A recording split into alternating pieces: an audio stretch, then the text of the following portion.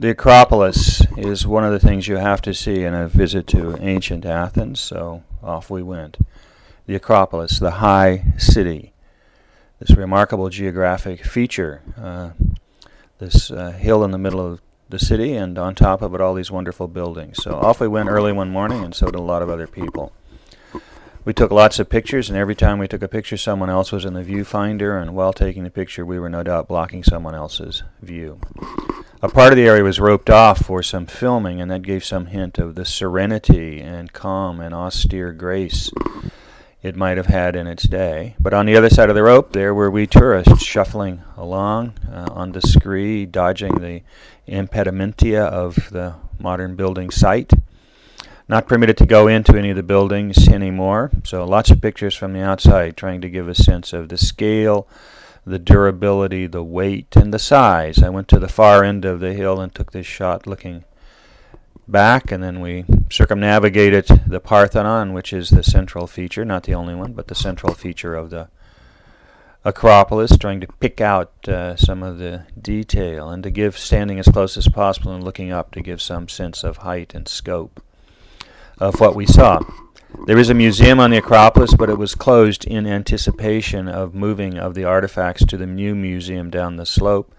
Here is Athena's owl at the door of the old museum. Couldn't get any closer than that. And here's the gate. We're on our way out here, walking down once again. Very well-worn marble steps with scree on top of them, and not a handrail or a safety mat in sight. When you go to the Acropolis, you have to think about Lord Elgin and those marbles when you look at the Parthenon. And whatever conclusion one comes to about that, there's no doubt the new museum is a brilliant conception to relate the two together and to make present what is absent in the new museum with the glass roof and glass doors and so on. We couldn't go in. It wasn't open in anticipation for movement, but read and saw a lot about it. These are some of the Elgin marbles in the British Museum that are contested. What I know is that Elgin found Turkish occupiers burning statues like this to make potash, and that's how he began his collection. The Acropolis is visible from many parts of Athens, particularly the Plaka, the old part around the Acropolis. That's my first view. I took lots of other pictures and lots more like that. It's view from the Kerameikos, the ancient cemetery where Pericles gave that famous speech, and it would have been on his right as he stood in the Diplon gate facing the city, and that's something like the view he would have had of it there on his right. It's also also can be seen from the grounds of the Temple of Zeus, which is a bit further away and on the other side, gives a different aspect, and gives you some idea of the way it occupies that hilltop. And then I went to the back of the grounds of the Temple of Zeus and took this picture to try to give some sense of scope of it. And then I got arty and tried to, did this picture through a couple of the pillars that remain standing. It's also visible from the hill next door, the Pinaka, which is not nearly as well developed. That's the site that a speaker on the Pinaka would have had on his right, the Acropolis. You probably can't see it, but it's full of people crawling over it. The Pinaka is where the Ecclesiastica met, the Democratic Assembly, and maybe 10,000 men would have stood on this ground and listened to somebody standing on the bema, the speaker's dais. On the grounds of the Acropolis is also the Theater of Dionysius, very richly decorated. Note that guy down at the end.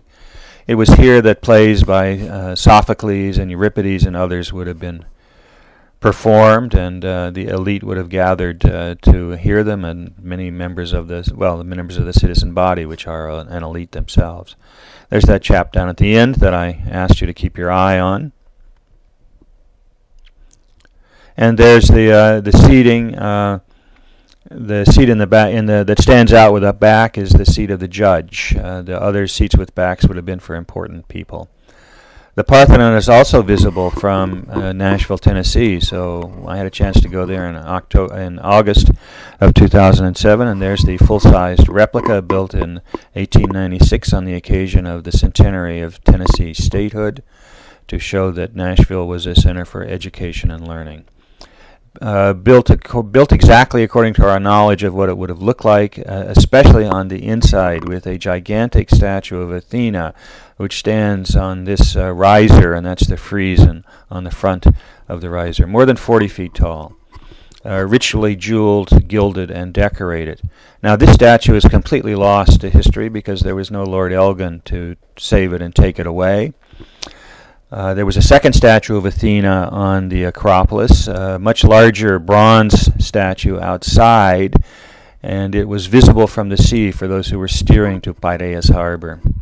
Athena is shown here with all of her accoutrements and implementia, and it's quite something. I was there by myself, and that's my picture to document that I was there and not just downloaded these things from websites, so it was quite splendid. No trip is complete without a couple of snow domes. We take these out at Christmas time, and in so doing remind ourselves of the good fortune we've had to be able to see so many parts of the world. There are Greek snow domes, and they're coming, but they'll come a bit later. This is the end of part 2.